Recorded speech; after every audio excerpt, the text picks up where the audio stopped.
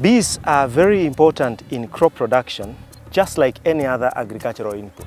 Why you need bees is because it is for you to form a fruit like this melon here, you must have pollination take place. And the pollination means the bees will carry the male part of the flower called pollen to deposit it on the female part of, on the female flower or the female part of a flower.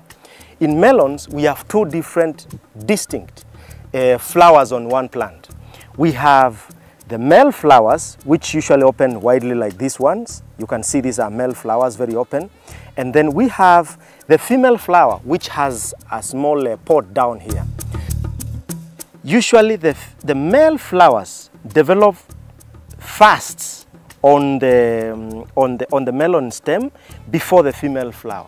So from one female fruit to one female flower to another female flower, you will have about three or four male flowers. And they usually come before the formation of the female one. And the bees will come in their own art. They will come to visit these male flowers for one purpose, to take the pollen from here for their own use.